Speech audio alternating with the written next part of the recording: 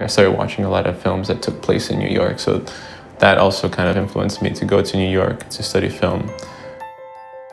I made a film called City of Counts. It's about a man who gets lost in Barcelona. The SVA film program is like a playground where SVA gives you the resources, and then from there you kind of make the films that you want. And that kind of freedom really helped me form myself as a filmmaker. I come from Moscow, Russia. I shot this kind of documentary/narrative film about this grandmother.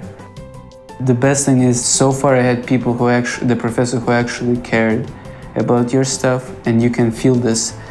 And I've had a lot of professors who cared honestly, in my opinion.